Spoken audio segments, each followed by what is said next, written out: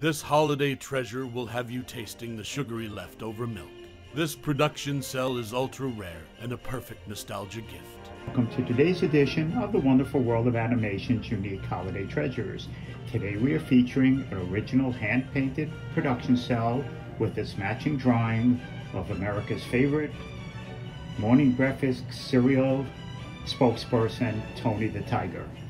Tony was invented in 1952 by an art director at Leo Burnett, but his final design was done by a bunch of former Disney animators who had left and formed a company called Quartet Films, who also produced the Jolly Green Giant, Snap, Crackle and Pop, the Hamm's Beer Bear, and the Baltimore Orioles mascot.